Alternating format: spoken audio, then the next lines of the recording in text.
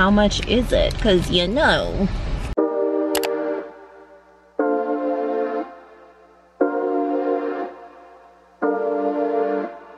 I'm gonna do a little bit of a different coffee today. I have this Walden Farms calorie-free caramel syrup. This stuff is not the best, I feel like, just because of the ingredients. Let me see if I can get this to actually so you can read it. Lots of processed stuff in there and oils and different sugar substitutes. So honestly, this isn't the best. I'm just gonna do a little bit of it because I'm craving something sweet. And I'm going to give myself some balance here. I also have the Torani sugar-free vanilla syrup, and I'm going to be using the Silk half and half alternative. This stuff is really, really good, and I absolutely love it. I went ahead and made get the cinnamon dolce pod. If you're new to my channel, thanks so much for stopping by. My name is Brittany. I am a stay-at-home mom of 2 babies, 3 and under, and I post a ton of motherhood content and postpartum fitness content on my page, so I hope you'd consider sticking around by hitting that subscribe button. Moment of truth taste test.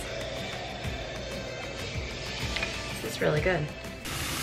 All right, so I've got some breakfast going. I've just got, woo, foggy, sorry. I've got some mushrooms, some red bell pepper, onion, and an egg frying. Okay, so I just realized that there's nothing green in this, but it is absolutely delicious nonetheless. And this is my breakfast.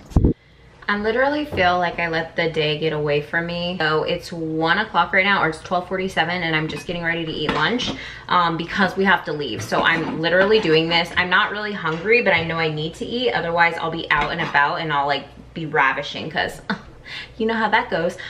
So I'm just preparing myself a little salad. I just have some romaine. I put some carrot shreds on top, some red onion, and I wanted to talk to you guys about this Applegate turkey breast that I got. This is sugar-free, 1 gram of carb per 2 slices.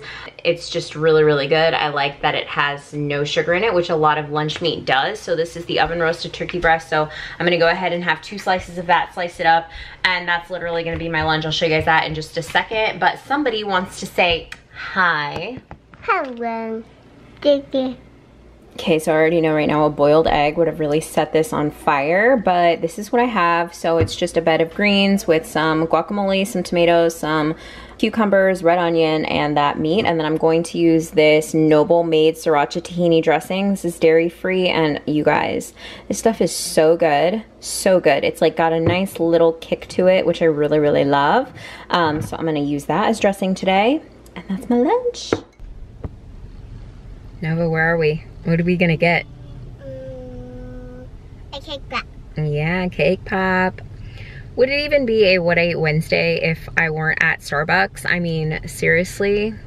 I feel like every time I post one of these videos, I'm buying coffee, but that's just the way of life. Hi, can I please do a 16-ounce cold brew with sugar-free cinnamon dolce and sugar-free vanilla? Can I just do 2 pumps of each of those? She's about to be so sad if they don't have that cake pop. I didn't know it should have the cake pop. Will you be sad if they don't have it?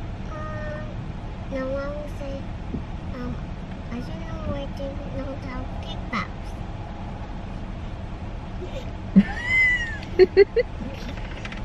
Yes, I do have birthday cake pops left. How many would you like? Just 1, please. All right, so that was a success, and they actually had cake pops. So Nova, are you happy?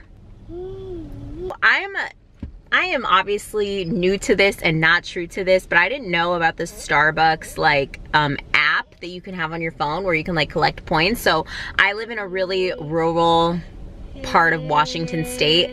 There is like 3 Starbucks on the small island that I live on, but they're all like 30 minutes north of me. So typically I will try to go to Starbucks if I'm in town, but it doesn't always happen, and normally I'll just go to like the little coffee house that's by our house. So I just haven't been up on game on this Starbucks game because it's not like somewhere I normally go. But I have been making it more of a point to stop by here because there was only 1 drive-through on the whole island, and we just opened up another drive-through that's way closer to where I usually go when I come to this part of town. So I feel like I have been here a lot now. Like I already have 53 points, so. But I did buy people coffee, so there's that too. But I love that I have like my card attached to my Starbucks app, so. There's only 1. What? take a nap and probably have lunch and... We should probably take a nap and have lunch? Yeah, you should have taken a nap. Naps don't happen around here. No, wait. I got lots of things to tell you. I want to eat popcorn and take a nap and have lunch and take a walk and just go to the park maybe and just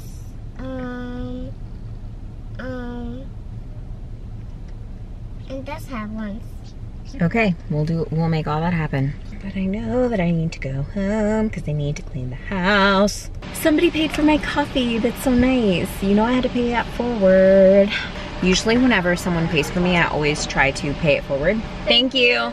But I will ask, like I'll say, how much is it? Because you know, if your girl was only planning on spending $5 on coffee and then the person behind me's orders like $10 or $11, it's like, oh, I have the best intentions. Let me throw 5 on it. You can just throw money on people's drinks too. You don't have to like pay for the whole thing. Yay. Thank you.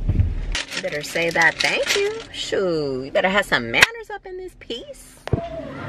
Okay, so I'm getting ready to make some turkey meatballs and I want the kids to eat these, so I'm gonna make them veggie. Some of them I'm going to make right now and then some of them I'm gonna freeze for later. So I just shredded up 1 large carrot and 1 medium-sized zucchini, and then I'm going to use this cheesecloth to get all of the liquid out.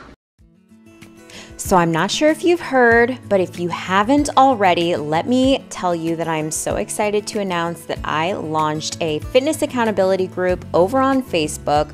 I will have it linked down below in the description box for you guys. It is a tribe of women that I have gathered together so that we can hold each other accountable, so that we can end off this year feeling like the best, healthiest versions of ourselves. Ways that I'm planning on doing that is by sharing with you guys my weekly meal plan and my shopping list, as well as creating workouts that I will be following. I have video demos of these and I have everything compiled into a nice template that you guys can print right out. All you have to do is answer a couple of questions, make sure you're following me on Instagram, and you can get in on this amazing group of women. So that way you don't feel like you have to end off the year with that extra 5 pounds that a lot of us have at this time. Especially with the holidays coming up, it can be so incredibly difficult, and the last thing that I want to end 2020 off is feeling overweight or like I overdid it on the food. So I definitely am encouraging you guys to go ahead and click that link, join me, let's have fun, let's hold each other accountable, let's lift each other up, let's just be a support system to one another, and I am so looking forward to having you all there.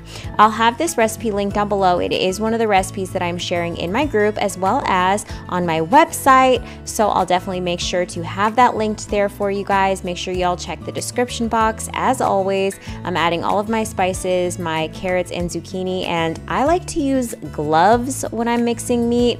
Y'all let me know if this is like really weird, because I like using gloves whenever I mix my meat. I just feel like it's more sanitary, and I've recently been getting my nails done, so I really don't want any like raw meat under my nails. I don't know, just something about it seems gross. Even if I wash my hands, I'm just really afraid that any little particles will be there, and like having a baby, yuck, it just really scares me. But anyways, I go ahead and I mix all of these up together, and I'm just going to be using a ice cream scooper to scoop these into little bowls. And one tip I will say that I didn't follow is to make sure that you are spraying your foil with some sort of oil. I didn't do that, and my meatballs stuck to my pan really bad.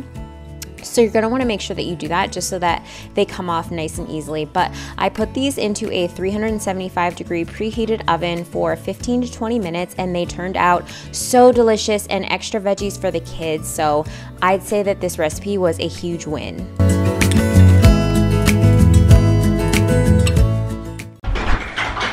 All right, so here is the chicken meatballs, and then I'm just heating up some of this Rayo's marinara, and I'm probably gonna have this with a side of broccoli, and the kids are gonna have noodles, and it's crazy over here. And there we have it. There is my meatballs and the sauce. These guys are getting noodles with theirs. Is it good? I want to eat it. As long as I can get them to take a bite or two, I'm happy. If you guys like this video, be sure to hit the like button and subscribe for more. I'll catch you guys in the next video. Bye.